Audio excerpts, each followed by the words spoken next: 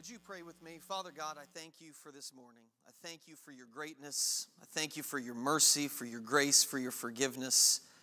Thank you for the time of communion that we've had, the reset that we all get each week, from remembering the sacrifice of your Son that washes away our deepest iniquity, our worst sins, washes it away in a sea of grace.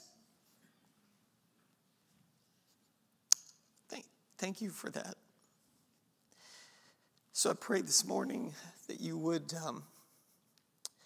be with this message, that it would hit at the heart of who needs to hear it, and that you would separate us, that we might come out from among them, live lives that are pure and holy and pleasing to you, that others might be changed, not because of us, but because of your greatness. May they see that in us. We pray this in the name of your Son, our great Savior, Jesus. And everyone said, Amen. All right, so we are in this series, this ordinary series, and Jenny has already ruined this message already, and here's why. Because I was going to say, if you look at Jenny's ears this morning, you will notice something. Not that you go around looking at my wife's ears, but if you did, I made a purchase over Christmas, and she's got 3 earrings that goes down the ear. I'm a big fan of the multiple earring. Anyway, the bottom one, I bought her new earrings, like diamond earrings for Christmas. And I was going to say, if you look at them, you'll be impressed with me and the job that I did picking it out. She's not wearing them. So, on that. I do like the ones that you're wearing. It's just not the ones I bought you. But here's the thing. If you've ever bought a diamond before, you are aware they ain't cheap. These little tiny inanimate objects, these rocks, they're sparkly, but they are not cheap objects. But you know what is? I don't know if you've ever thought of this. The diamond itself is not cheap, but the people that go into the diamond mines and mine all day long, finding these inanimate objects that sparkle. Do you know how cheap those people's lives are in our eyes? I don't know if you've ever seen this, and I know you can't see it from where you are, even on the big screen, but these are the areas where America gets its diamonds. Angola, Central African Republics, Congo, Guinea, Liberia. The major one is Sierra Leone. Do you know what happens to the people in Sierra Leone? The people, and I'm not trying to make you feel bad if you're wearing diamonds, by the way. I know that you didn't ask for this to happen. You're just buying the diamond. Children, mostly boys ages 5 to 17, are forced to mine for diamonds in Sierra Leone. Some children are trafficked from rural areas to work in diamond mines. They're sent by their families. These children often are recruited under deceptive terms. They're forced to work without pay in hazardous conditions underground in the mines excessively for long hours, many of whom are not provided any food. It is amazing to me that diamonds are more valuable to us than the lives of the diamond miners. And it's not just that. It's the same reason why banks are more secure than schools. And I'm not making a political statement here. I'm just making a statement of reality. You want to knock off a bank and invade a bank? You got to come up with a plan. You don't have to have that much of a plan to invade a school building. You just don't. There's something that's being said there about what we prioritize as humans. It's why human beings have never solved, and we will never solve, the problem of sweatshops and slavery. We've never solved the problem of slums, and we never will. Because the reality is that the lives of little people are not that important to us, and I think that's probably why many of us struggle living in Greentown, Indiana from time to time, recognizing we are little people.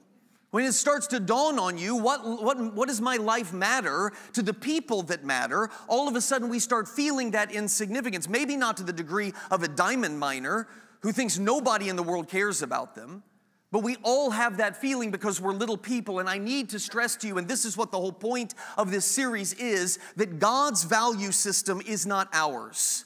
Our value system has been jacked up by sin. Totally messed up. It's why we comfortably buy diamonds without giving a second thought to the people that went through agony to try to find these rocks in caves. It's why we're able to go about our lives and buy products that come from China, that come from all of these places without giving a second thought, because those lives and our value system have become far less valuable to us than the things that those lives give us. The sweatshops, the people in the sweatshops, the people in the slums, what we get from them is more valuable to us, and it allows us to kind of forget about what's happening to them. God's value system is not like ours. And God does not want us to have the value system or to view ourselves through the value system that the world operates from. Let me prove that to you. If you got your Bible, go to Matthew chapter 9. This is Jesus, and he's working amongst the crowds. He's teaching amongst the crowds. I want you to look at what he says in chapter 9, verses 36 and 37. Kind of throwaway verses that we oftentimes overlook. I don't want us to overlook these verses any longer. Verse 36, when he saw the crowds, understand who these crowds are. These are the diamond miners. These are people who are not movers and shakers. They don't have work to do. They don't have businesses. They're not merchants. They don't have big homes. These are people that are destitute, who are looking for something in life, and they're following Jesus everywhere. And Jesus sees these poor, pathetic people. And what does it say? He had compassion on them, because they were harassed and helpless. They were like sheep without a shepherd. Then he said to his disciples, the harvest is plentiful, but the workers are few. Why are the workers few? Because everyone in the world is too busy chasing after things. They're chasing after reputations. They're chasing after work. They're chasing after a name for themselves. And all the while you have all of these pathetic in the eyes of the world people. The harvest is right there, but there are so few people that care about the little people. But I do. That's what Jesus is saying. I do care about those little people. The testimony of all of Scripture tells us that it's not gold and it's not diamonds that God puts particular value upon. You know what he puts particular value upon? He puts it on us. He puts it on human beings. He puts it on the little people. He puts it on the children that are being forced daily into the back of diamond mines in Sierra Leone. That's who God values. Skip a few paragraphs down into Matthew chapter 10. You'll see the exact same thing. Matthew chapter 10. Look ahead to verse 29. Same teaching, essentially. He says, this is Jesus, are not 2 sparrows sold for a penny? They're worthless in the eyes of the world. They're sold for a penny, and yet not one of them will fall to the ground apart from the will of your Father. God knows when a sparrow that isn't worth 2 pennies falls to the ground. And even the very hairs of your head are all numbered. So don't be afraid. You are worth more than many sparrows. God notices when a sparrow falls, and you are worth more than many sparrows. You know who he's saying this to? He's saying it to the kids in the back of the diamond mines. That's who he's saying it to, people that have never heard this before. The God of eternity is saying, you matter to me. And I'm going to suggest to you that if they matter to him, they should matter to us. Those lives should matter to us. That's how we should view this. And the question is, why do they matter? Well, here's the wild thing. Carl Sagan, you remember 2 weeks ago I played that pale blue dot thing of his where he said we're all just dust? That's all we are. We're cosmic space dust. Sagan was right. That's exactly what we are. Well, he's half right. Because Sagan said, since we're dust and we're meaningless in the universe, we just got to find a project to do to try to make ourselves feel better, and that's the ultimate point of life. He's wrong about that, but he's right about us being dust. Remember, he calls us specks of dust suspended on a sunbeam. Now check this out. Wild. I'm going to take you back into the book of Genesis, and we always read the beginning parts of Genesis as history, so we understand where the world came from and how it was made and how sin entered the world, and it's all academic. Don't make it academic. Recognize what we're being taught here. In Genesis chapter 2, the Lord God formed a man from what? From the dust of the ground. We are dust. That's what we are. Sagan is exactly right. But then something happened. He takes the dust of the ground, and God, Almighty God, breathes into his nostrils, into this dust, the breath of life. And the man became a living being, animated by the heart of God himself. The dust of the ground became a living, breathing reflection of God. The master artist, if you want to call him that. The master artist put so much of himself. Oh, I just spilled everywhere. That was not a good end to that drink. Sorry, and I was really building up to that point too, and then I just ruined it. Anyway, and I've made a mess.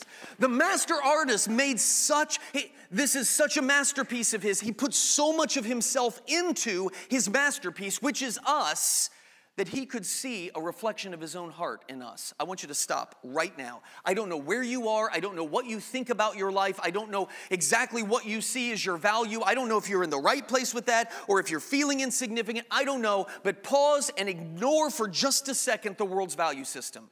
Ignore everything that the world tells you is where you should find your value, and how happy your family is, and the choices that you've made, in the career that you have, and the money that you have in your bank account. Ignore all of that for just a second and tell me that you're not seeing something right here. You feel unworthy and insignificant as a human being. Stop and look at that right there. The God of the universe put so much of himself into you, he sees a reflection of his heart in you. That's why you have meaning. That's why you have purpose. And it has nothing to do with anything you accomplish here on earth. It has nothing to do with any name that you've made for yourself. It has nothing to do with how well people think of you and all of that. Your value has everything to do with the fact that God created you as a masterpiece and he put his heart into you. And you know that that's true for you, and it's also true for that little boy who right now is in the back of that diamond mine. It's the heart of God that's reflected in him.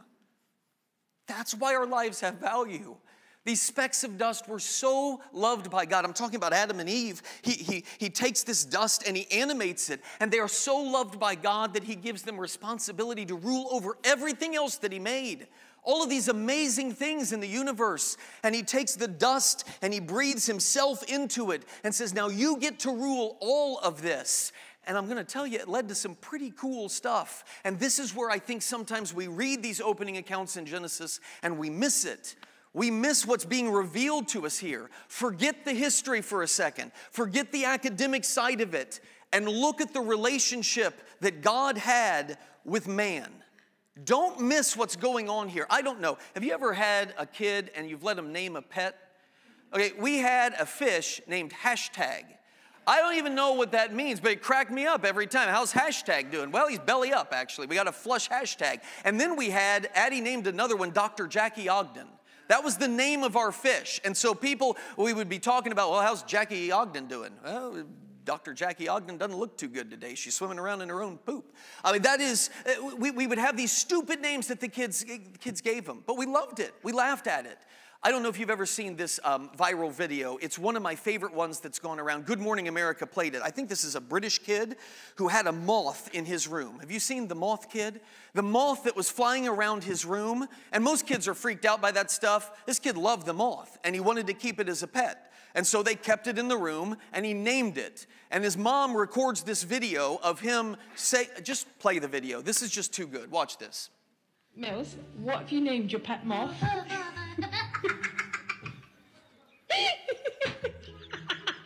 Be careful with your head. What have you named your pet moth?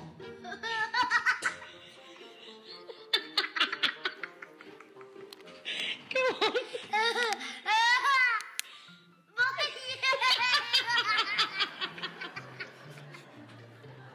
Matthew. Oh, Mills. You're great.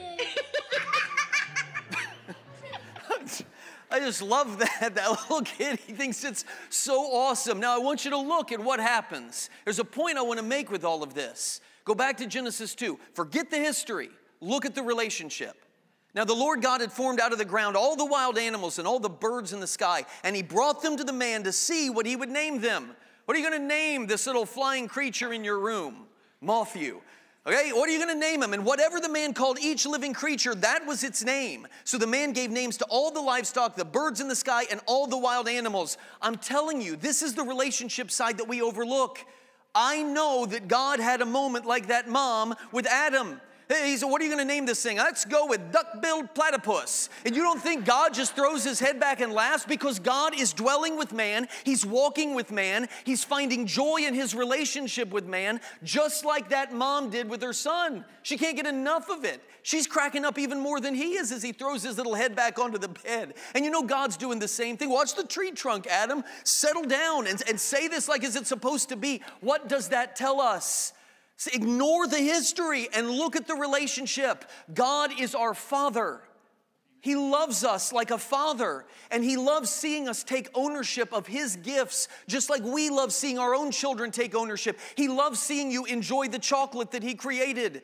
Hey, praise God when you're eating the chocolate. This is amazing. Thank you, God, for the chocolate. The strawberries, I don't know what it is that you're into. The sauerkraut, I don't care. Whatever it is, it's a gift from him.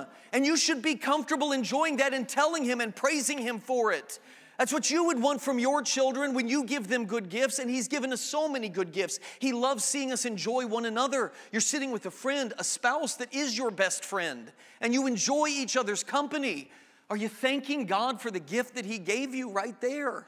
The gift of relationships. That's our Father, and God walked with them, and he talked with them, and he joked with them, just like I walk with my own son. And you know what that means? That means that God is answering their many questions, just like I answer my son's many questions that don't make any sense. And I think, what in the world is going on in this kid's head? And you know, God's thinking the same thing. He made himself available. He made himself accessible to them, to us, to human beings. Why does life matter? Why does your life have significance? It has nothing to do with what you accomplish and how much you impress other people. It has to do with the fact that you are loved by that laughing mom, by that father who adores you and who created you. The Genesis account is preserved for us as far more than just history. It's showing us our significance to God. In this universe of so many things going on, where is his focus? He's not busy out there spinning planets. He's not busy out there making comets fly around and, oh, watch this mathematical equation. No, he's spending his time laughing as Adam names the duck-billed platypus. That's where God's focus is. It's where it's always been. And it's where ours should be as well. You don't have money. You don't have a big house. You don't have a great job or a great name. Look, I need you to understand these two, Adam and Eve, didn't find their value in any of that stuff. They didn't have any of that stuff. What did they have? They had a relationship with their Father. They found value in their connection with God. And we are intended to as well. If you are feeling insignificant, it is because you are using the world's value system to try to find significance. You will not find it there. You will only find it when you connect to your Father who gives you that significance. Ask him anything. The most mundane thing, he's your Father. The most confusing thing, the most hurtful thing that you've ever dealt with, talk to him about it. The most exciting or frustrating thing, Marion High School, girls basketball, they have a new coach. Marion High School used to be a juggernaut in girls basketball, and they are in the midst of what we would call a rebuilding period right now. They're not good. And they came over and played Eastern, and I announced as many of the girls' games as I can. And so I'm doing this game, and Marion's terrible, but this coach, God love him. He loves those kids, and you can tell he loves the Lord. He talked to God through that entire game. And I'm not, like everything about it, he was talking to the Lord. And it's not one of those things where he's using the Lord's name in vain. You can tell he literally has a relationship as though God is his assistant coach, and he's standing there saying, what in the world are we doing? Okay, there's this one point. Jenna Odell is number 24 for us. She's a senior. She's one of our better players. She's having a great game against Marion, okay? And so she scores every time she gets the ball. And so we're taking the ball out underneath the basket, and this coach is shouting at Charisma. That's one of his players. Charisma, don't let 24 get the ball. Whatever you do, stop 24 from getting the ball. Don't let her touch the ball. Charisma, get closer to her. You're not close enough to 24. Charisma, get on 24. Don't let her get the ball. So Maggie Johnson takes the ball out of bounds. Jenna pops out. She throws the ball right to number 24. And Jenna's got the ball, and she gets ready to shoot. Charisma then clicks, oh, I'm not supposed to let her have the ball. And this little freshman girl just tackles Jenna right there on the court. Just tackles her, goes after her. This coach, like I'm behind, and he's standing over here to the left, and he just does one of these. He spins around like this, and he's looking right at me, except at the ground. And you know what he said? I loved this. I cracked up. I lost. I couldn't even announce the foul because I was dying laughing. He says, oh, Lord, thank you for that dumb child's passion. Help her, Lord. That's what I'm talking about through the whole game. He didn't know what to say, so just thank you, God, for her passion. But man, she's dumb. She is dumb. What is that? Help her, Lord, through the whole game, and that's it. That's the kind of relationship that we're being told we can have with the Father. Thank Him for the smell of coffee that you enjoy. Or how about this? Ask Him to help you through a personal struggle. He's your Father. He loves you. You're not going to be able to get through your personal storms of life by concentrating on a project, by pouring yourself into your work, because that's not where significance is found.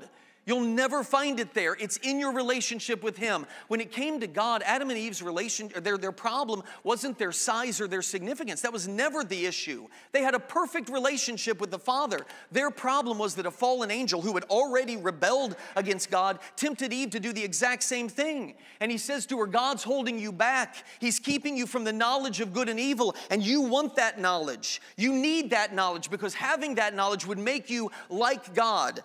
Wait a second. Like God, they're already like God. They already have His image. They already could reflect His goodness. They could reflect His love and His creativity. They had that, but they wanted to be like God in a different way. They wanted to be like God in a completely self-sufficient way. They wanted to be God. That's what they wanted, and that's what we want. That's what mankind wants. When we depart from our relationship with the Father to find significance elsewhere, what we are saying is we can be like God.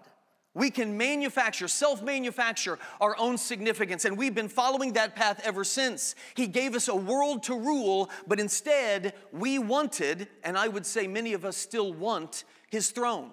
We want to sit on the throne. 2 weeks ago, we talked about dreaming big. That's the definition of dreaming big. That's it. You dream so big, you want to be the God of your own personal universe. And notice where that dream is focused. Is it focused on glorifying God? No, it's focused on glorifying yourself. That's the issue. That's the problem of mankind. Scripture warns us over and over against that approach. Look at what the prophet Isaiah said. Surely the nations are like a drop in the bucket. They are regarded as what? Dust on the scales. You know how much dust tips the scales? It doesn't tip it at all. He weighs the islands as though they were fine dust. So think about this. We are specks of dust, and yet we are shaking our microscopic fists at our Creator. And what are we saying to Him?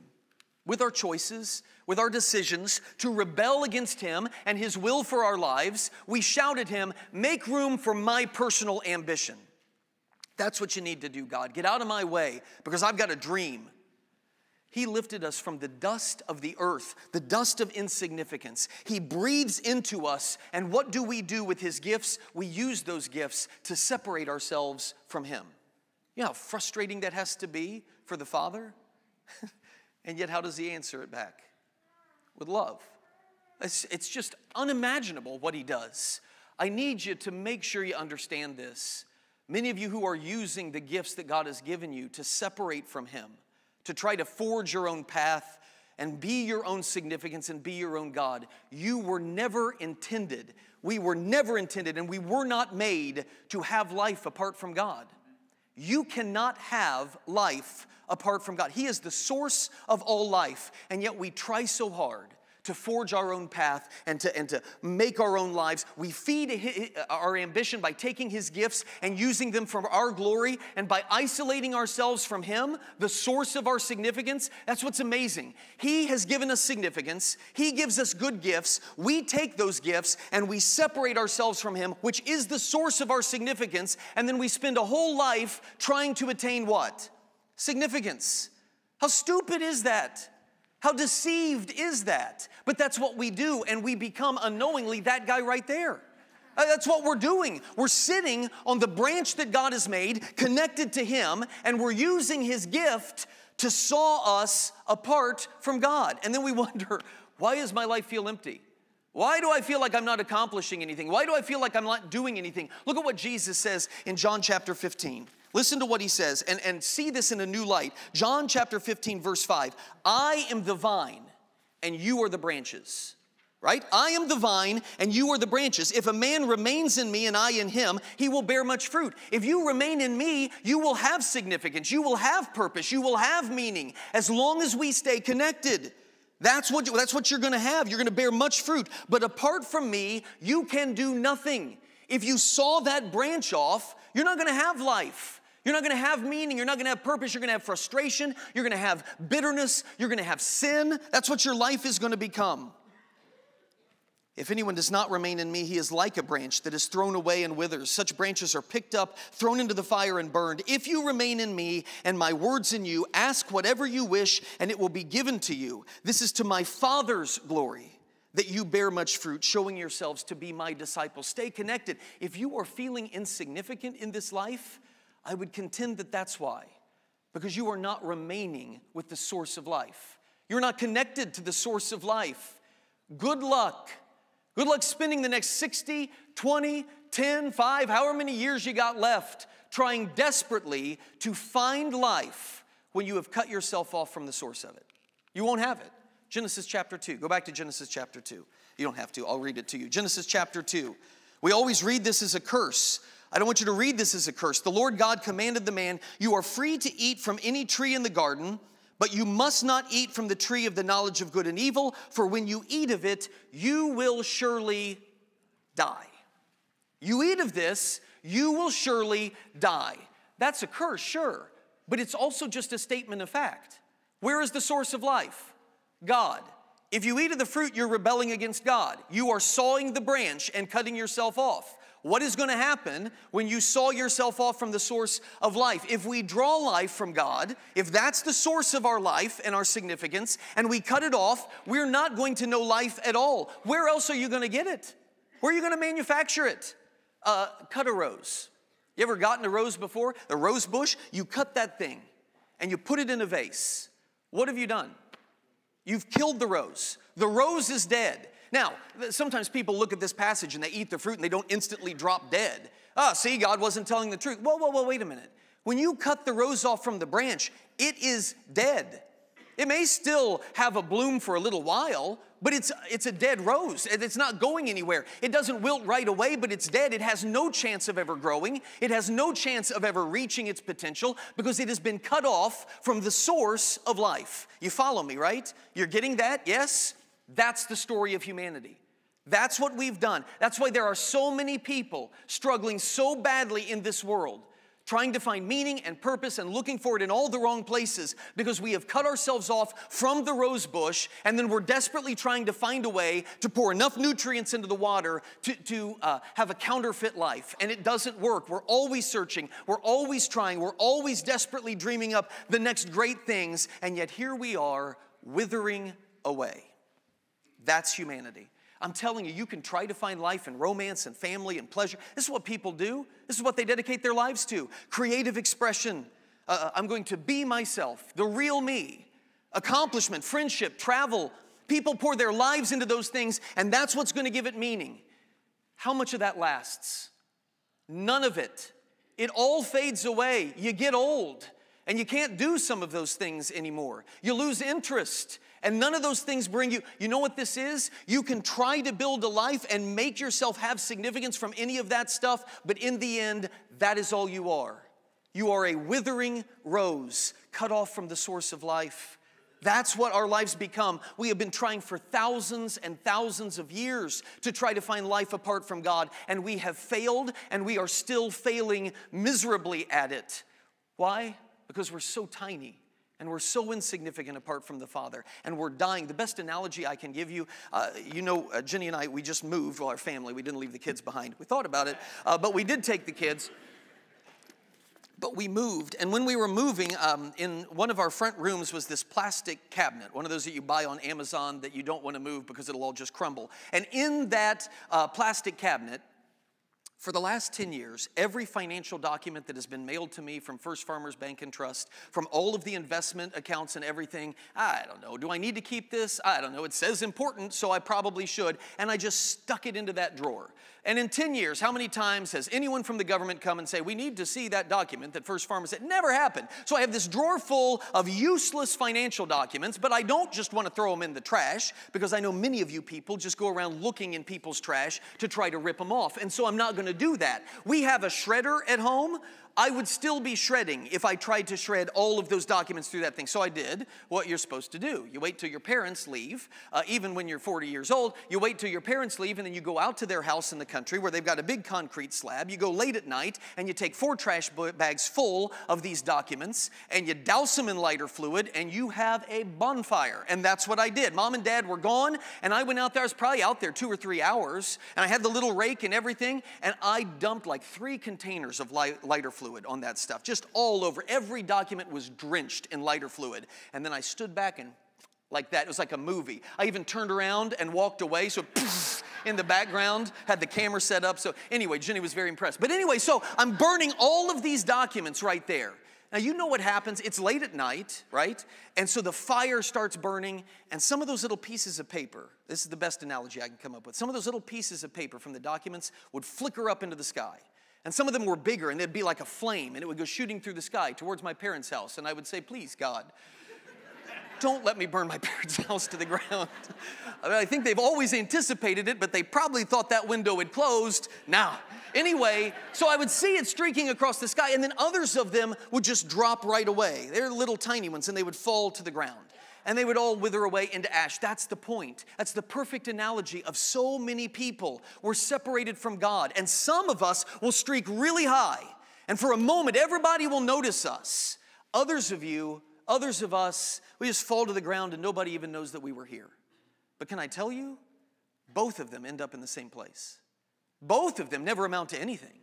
Both of those things, whether it streaks really high or it just falls to the ground, in a matter of seconds, they meet the same fate. We flicker for a moment with the glory that God has put in us, that source, that burning fire, and we separate ourselves, and for a moment we hold on to it. And then what becomes of humanity separated from God? What happens is we slowly fade to ash and to dust, never to be seen or heard from again. It's what God is meaning in Genesis chapter 3 when he says, by the sweat of your brow you'll eat your food until you return to the ground, since from it you were taken. For dust you are, and to dust you will return. You will turn back into dust. The barrier between us and God was never about our size. It has always been about our choices. We had significance. We had meaning despite our size. We had intimacy with the Father. We had paradise, but we cast it aside to try to rob more from the one who had given us everything. And this is what I was getting at earlier. What an amazing God we serve. That in spite of that, in spite of seeing our rebellion, our flat-out hatred towards him, he met our rebellion and our sin with a gift even bigger than that world that he'd created, that he said, I want you to rule over this with me. He gave us a bigger gift than that. You know what he did? He made himself small. He made himself a speck of dust like us. That is unimaginable. This is one of those moments where I am desperately, and I've prayed this morning that some way you will feel what I felt this last week in writing this part right here, because this is an amazing paradox. This is something that will stick with me for the rest of my life, and I want it to stick with you. Don't miss this. In our sin, we tried so desperately to make ourselves as big as God. In my sin, I wanted to be God, and I tried so hard to make myself as big as God, and I failed miserably, and I earned death. And yet, in his love, he made himself as small as me. And he won me eternal life. I can't get over that. How do we not fall to our knees? Praise God. I can't put words to it. And here's the thing I don't want you to miss. You don't have to wait for this. You don't have to wait until your dying day to encounter this. It starts right now. It was always intended to start right now. You don't have to, those of you who are older, you don't have to spend the next 10 or 20 years that you may have left. Or if you're younger, please, please don't start. Don't start for the next 50 or 60 years walking down this path. Get it right now. You don't have to try to be something. That isn't what's required of you to find significance. It's not going to work apart from him any better than it worked for anybody else. So stop the vain efforts, because you are way too small. You and I are way too small to ever achieve significance on our own, meaning and purpose God has such a better idea. Jesus said it this way, the thief comes only to steal and kill and destroy. But I have come. I have made myself a speck of dust. For what purpose? So that they may have life and have it to the full. I am here to reconnect the branch that they cut off. In their stupidity, in their ignorance, in their rebellion, you cut yourself off from the source of life. You can't have life apart from it. So I am here to reconnect you to the source of life, and you can have it to the full. Look at what the prophet Isaiah, it's the exact same thing. The prophet Isaiah says it, chapter 57, verse 15. For this is what the high and mighty one says, he who lives forever, whose name is holy. This is what God says. I live in a high and holy place, but I also live with him who is contrite and lowly in spirit, to revive the spirit of the lowly, the sinful, to revive the heart of the repentant. He will reconnect you to the source of life in your repentance. Jesus has come to reconnect the branch for you. Listen, if you're fading, this is where I close. I'm done after this. Don't miss this. You don't have to worry about being too small or too ordinary or too tiny or too sinful to be loved. You do not have to worry about that. You don't have to use your dreams to try to make yourself big enough to be noticed by someone or by others. You don't have to achieve great things to be significant enough in this life. You don't have to somehow create your own meaning and your own purpose to life, because you have it all in the unmerited, unearned love of your Creator, your Savior, your God, who, you know what? He noticed you, and he loved you, and he chooses you just as you are. Praise God. Father, I thank you for that truth. I thank you for the meaning of life. It's nothing short of that. It's like it's some great secret, and people spend their lives and they write books and novels and volumes to try to find the secret of life, and it's right there. It's in connection to you. Forgive us for our vain efforts to try to achieve all of these great things, when what you desperately desire is for us to recognize that our meaning and our significance and our worth and our purpose comes in connecting to the greatest love we could ever know. The love of you expressed through your Son, Jesus. And Father, my heart is burdened this morning because I know that there are people who are here, or there are people who are watching this online who don't have that, and who actually are going to spend the rest of today working on something because they're trying desperately to achieve significance, when what you want them to do is lay it aside and talk to you, to commune with you, to relate to you, to make you laugh, to find their joy in you. Father, I pray for them. I pray that they, maybe for the first time in their life, would feel the love of their Heavenly Father. Wherever we are, Father, you know, and I just pray that you would break down the barriers, the walls, the sin, the rebellion, whatever it is, and that you would help your precious creations, your sons and your daughters, find life in you. That'll separate us.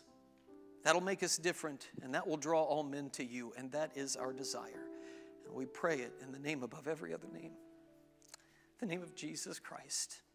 And everyone said, Amen. If you have a decision to make, you want to come to the Father, do it. Don't wait.